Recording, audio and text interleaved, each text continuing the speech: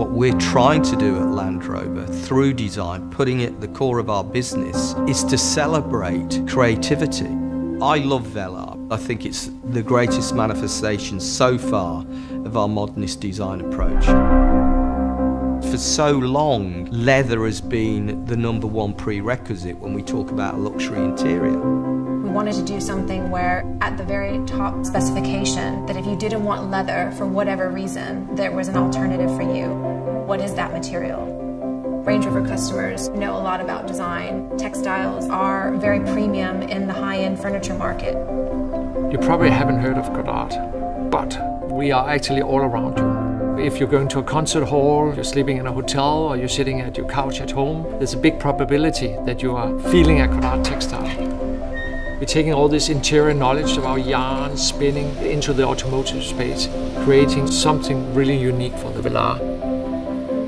To design and develop a textile, it's about 3 years. What's the right blend, weave structure, what's the stretch? The material we have created is in many ways like a beautiful suit. It's very comfortable, and it also looks really premium and tailored. It becomes like your lounge at home, you know, your flat screen, your cozy sofa. It's about the less is more approach, so that you read the overall form and the proportion of the vehicle rather than specific details jumping out at you. The reductionism, I think the fabric is actually key, because when you reduce the surfaces, then materiality becomes extremely important.